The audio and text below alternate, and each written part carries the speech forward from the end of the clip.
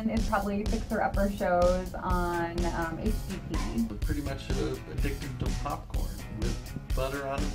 My strange addiction is all things Mickey Mouse and Disney, and if you look around my office you can find not only this guy, but this guy and this guy and all my magic friends. I am totally obsessed with burnt coffee from diners.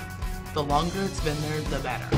Hulu every time I come home from work, binge watching. I can eat that for breakfast, I can have it for lunch, I can have it for dinner, and I don't every day. I not only collect things with Mickey Mouse on them, but I go to visit him whenever I can. I have an addiction to always having a hearty breakfast on Saturday. 2 or 3 times a week I'm chugging down some serious popcorn.